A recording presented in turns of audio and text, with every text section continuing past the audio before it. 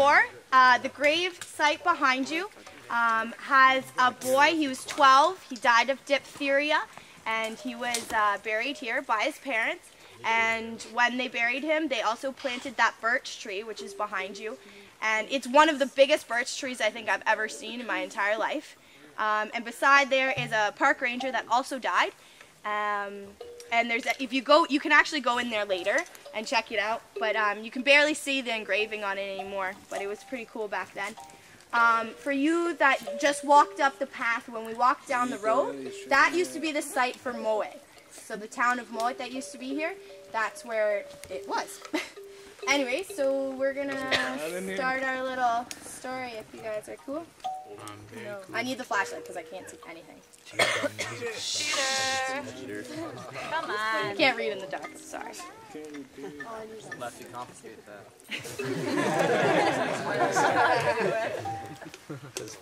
On the day we found Tom's body, we were paddling back from the Joe Lake portage. Dr. Hallam shouted at us from the Little Walk dock, saying he saw something rise up from the water. At first, we thought it was a dead loon, but as we approached, we knew it was Tom. We fastened his body and pulled it back to Big Wop Island. We left his body in the water to keep it preserved. We were to sleep there that night on the island with the body. I couldn't sleep that night. All I could hear was his body lapping against the shore. It was bone-chilling. I don't think I could close my eyes, for every time I did, I could see his waterlogged body. The coroner was supposed to come that night, and the next, but he never showed up. Dr. Howland ended up doing the inquisition, and at the time, he found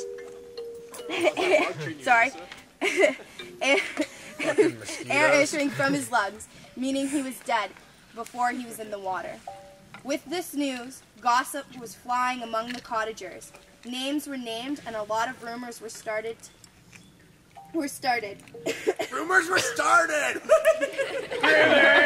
Started the sound of what actually happened that night.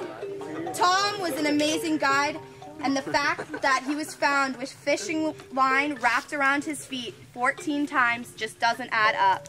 All the guests from Moet Lodge saw Tom leaving on his fishing trip that day. Then later, cottagers saw Martin Bletcher paddling out with his sister in the direction that Tom Thomson was headed only minutes. I don't believe what happened to Tom was an accident. I have seen the way Martin Bletcher looks at Winnie Trainor, almost like he would do anything to have her.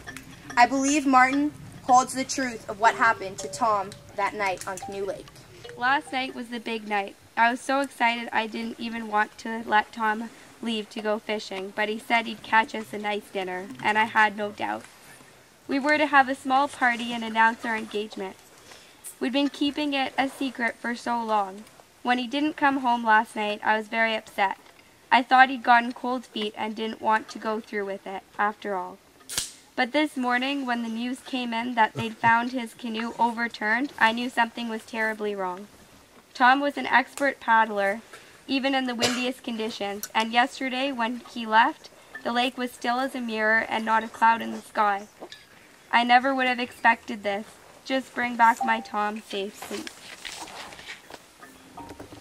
July 16th. My worst fears have been confirmed.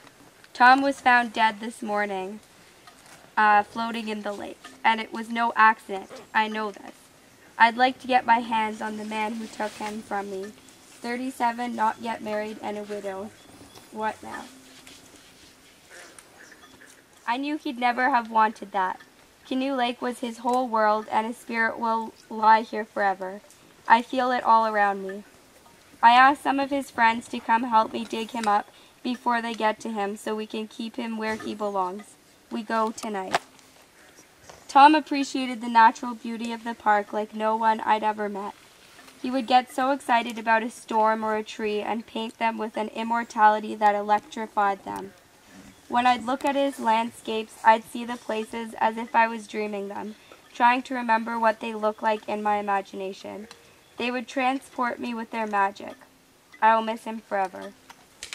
So if we can please just have a moment of silence to remember Tom Thomson, as he was very famous and very big part of Canadian history. Cheers, guys. Cheers. Thumbs up. I never found my paddle! I never found my paddle!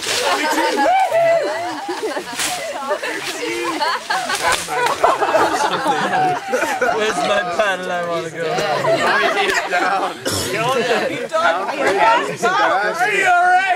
Whole summer here to do everything I want to do, to experience the sunrise and the sunset and listen to all the animals. And I think that's what it was all about. People really made him into this huge man, and you know, everyone loves his paintings now, and that's what he's left us.